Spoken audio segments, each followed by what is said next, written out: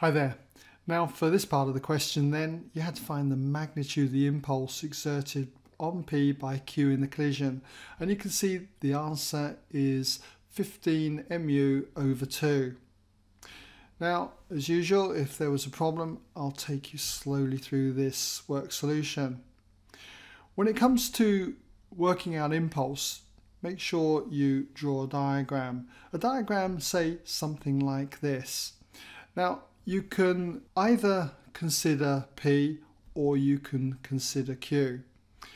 Remember in the previous part, by the way, the mass of Q was km and we found that K was 5, so I've updated this as 5m.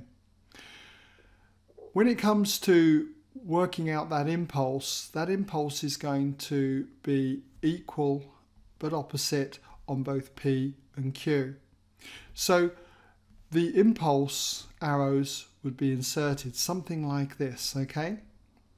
Now, you can consider either P or Q, but impulse is equal to the change in momentum. You should be familiar with this. Now, if we work with, say, P or Q, we've got to set up a positive sense, and it's always a good idea to always set up your positive sense in the direction of the impulse. So it'll be something like this, okay? If we're considering P, then we'd have the plus direction to the left because I goes to the left, and if it's Q, we'd take to the right as positive. Now remember that impulse equals change in momentum then. So if we're dealing with P, okay, we'll set that impulse as being I, okay, and that's going to equal the change in momentum. So it's the final momentum minus the initial momentum. So momentum then is the mass, which will be m, times the final velocity. So afterwards, we were told that it went with a speed of 5u over 2, and it goes in the left in the positive sense. So its velocity is going to be positive 5u over 2. And then we need to subtract the momentum before.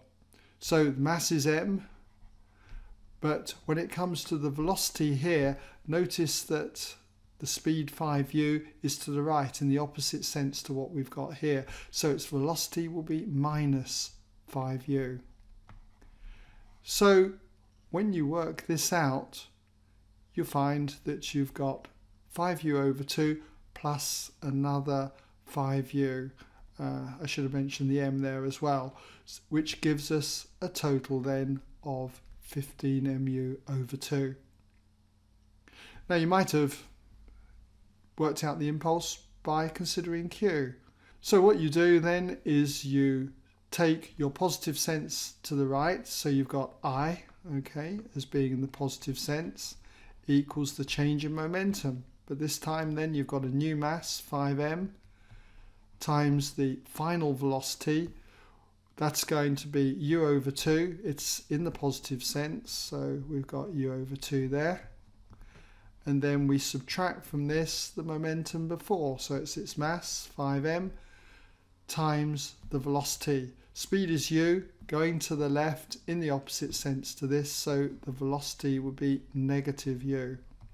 So here you've got 5mu plus another 5mu over 2, and that gives me exactly the same result as I had before, which you would expect, okay?